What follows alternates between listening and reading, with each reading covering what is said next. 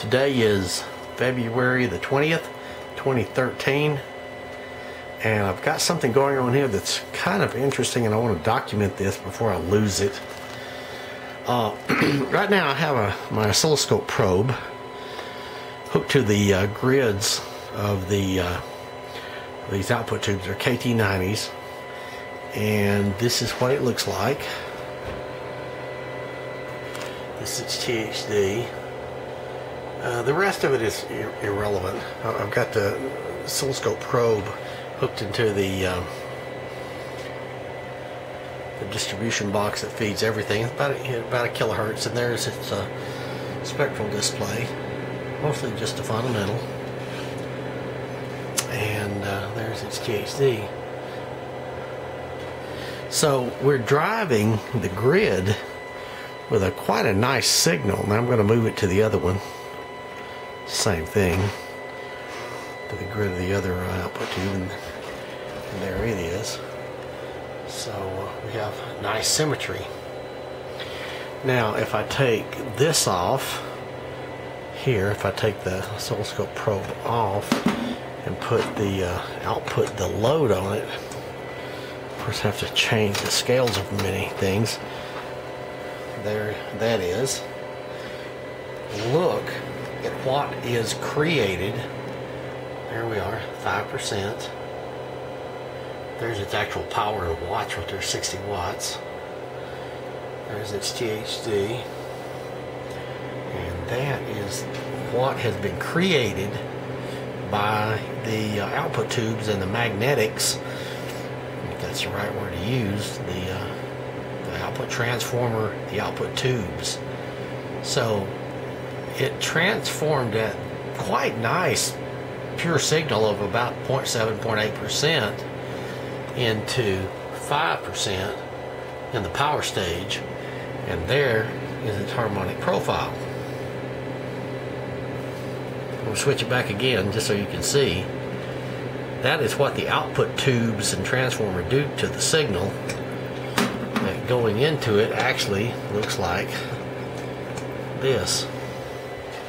Let's see if I've got it hooked up there. That's what's going in, a pure signal. At that level, THD, and a signal that looks like that.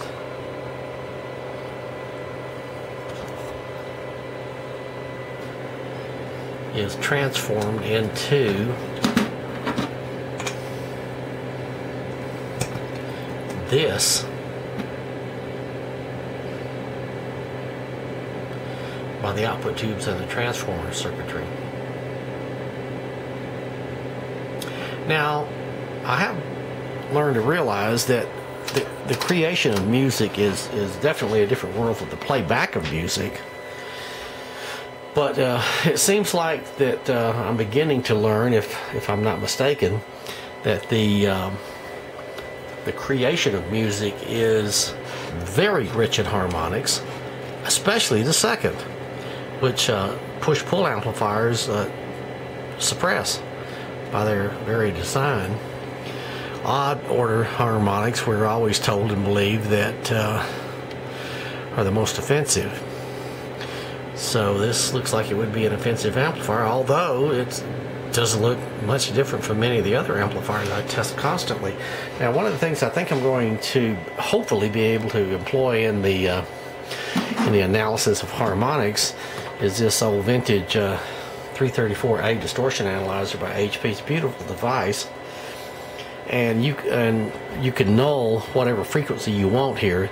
The idea is to null the fundamental frequency, and then what you measure is the THD, which is all the harmonics after you null the fundamental. But I'm thinking that I might be able to use it to null harmonics, and it has an output right here. This is the output after the nulling process takes place. So if you do use it for what it's designed for, you would null the fundamental frequency, and all that you would get out here is the sum of the harmonics. So that's kind of interesting, and maybe that'll will helping the analysis of what harmonics are indeed offensive and which ones we actually like. So there it is.